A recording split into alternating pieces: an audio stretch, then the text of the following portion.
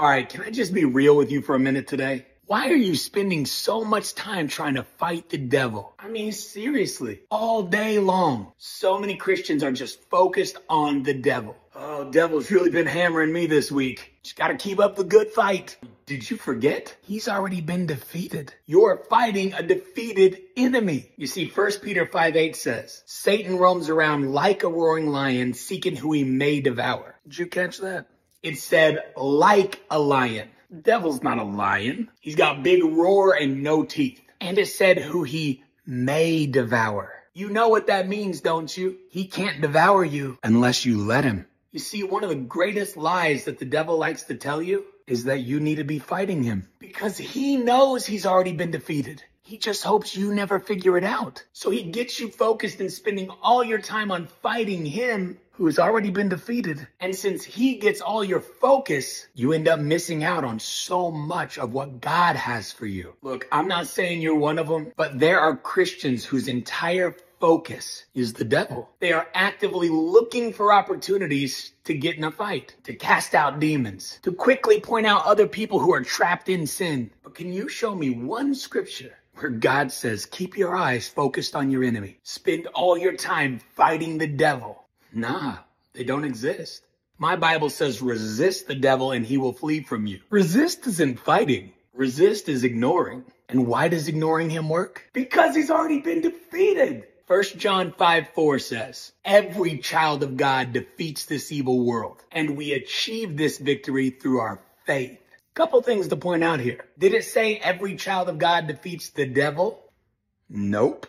Because he's already been defeated. What you and I have to fight every single day is our flesh in this evil world. But pay attention.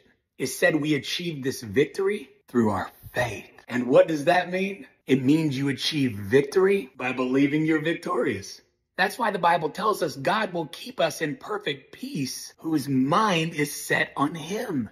And then 1 John 5:18 says, God's son Jesus holds us securely, and the evil one cannot touch them. Oh, son, that's good. Listen, let me encourage you, friends. Stop chasing the devil around all day. Jesus beat that fool 2,000 years ago. If the devil's messing with you, tell that sucker where to go. He's only seeking who he may devour. Are you a child of God? Yes, I am.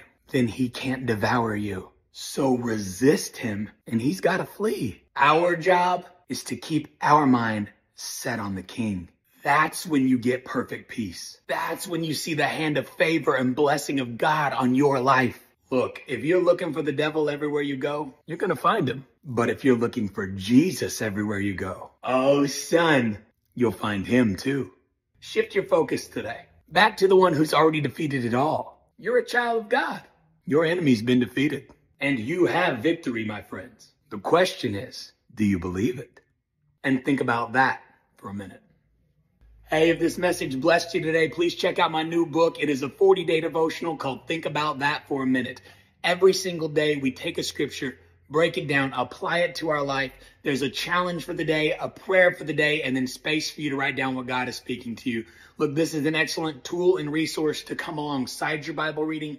It shouldn't take place of it. This book has blessed so many people. It's blessed me. I know it'll bless you. Go read the comments on any of my videos. You can get it today at kellykministries.com or go grab it on Amazon if you want it cheaper, faster, free shipping. There's also audio versions available on Audible. Get it today and, think about that for a minute.